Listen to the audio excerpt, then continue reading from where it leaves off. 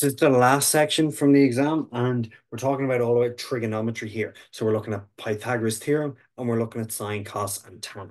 Question 8 here, the first part, we'll be looking at Pythagoras theorem, and we're told to use Pythagoras theorem to find the value of h, perpendicular height of this isosceles triangle shown in the diagram below. How are we going to do this? Well, it's telling us to use Pythagoras theorem, a squared plus b squared equals c squared. So we want to look out for a right angle. A right angle triangle is how we use Pythagoras theorem. Well, we were told that this is the perpendicular height, meaning this is the right angle here. If we just use this triangle, we're going to forget about the other side. What is c? C is the hypotenuse, and so c is going to be 8. And then we'll call that one A and that one B. It doesn't matter which one you call A and B as long as C is the hypotenuse. And so we're going to have h squared plus 5 squared equals 8 squared. H squared plus 25 equals 64. I'm going to bring 25 over and I'm going to take 64 away from it. I'm going to get h squared equals 39. And then h equals the square root of 39, which is approximately 6.24 or 6.2, correct to one decimal place. That's how we're using Pythagoras theorem. Label your sides A, B, and C, and then sub into the formula. What about here? Using the measurements given on the diagram above, find the length of the side AB to the nearest meter. This one has a bit more going on. First things first, we're not really going to be able to find AB by itself because that's part of this triangle here, which doesn't have a right angle. We don't know how to kind of find sides in a non-right angle triangle. However, we can find AT,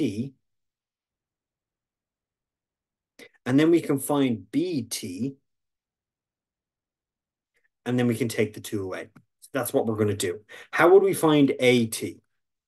AT, well, we're going to use sine, cos, and tan, and we're going to label our sides. In terms of this angle, well, the hypotenuse is going to be this one over here, which we don't really care about. This is going to be opposite, and this side here is going to be adjacent. So we care about opposite and adjacent. TOA, we're going to use tan.